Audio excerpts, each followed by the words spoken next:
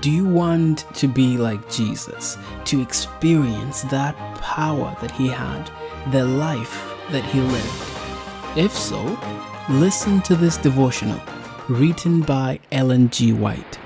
To be like Jesus, God's love and glory seen in nature. August 10th. What are human beings that you are mindful of them, mortals that you care for them? Yet you have made them little lower than the angels and crowned them with glory and honor.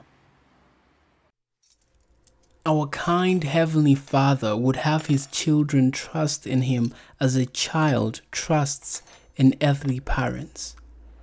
But we too often see poor, feeble mortals leading themselves down with cares and perplexities that God never intended them to bear.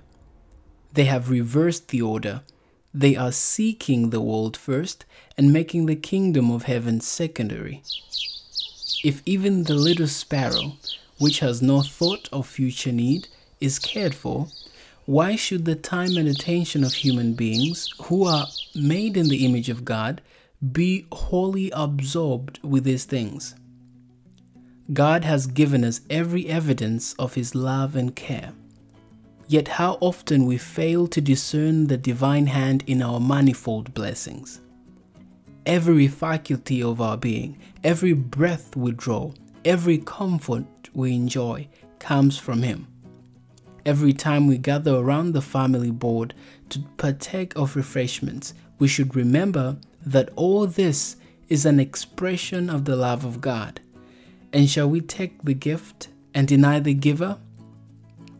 When Adam and Eve were placed in their Eden home, they had everything that a benevolent creator could give them to add to their comfort and happiness.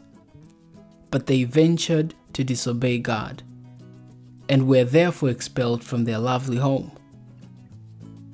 Then it was that the great love of God was expressed to us in one gift, that of his dear Son.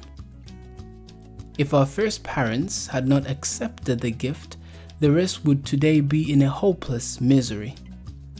But how gladly did they hail the promise of the Messiah. It is the privilege of all to accept this Savior, to become children of God, members of the royal family, and to sit at last at God's right hand.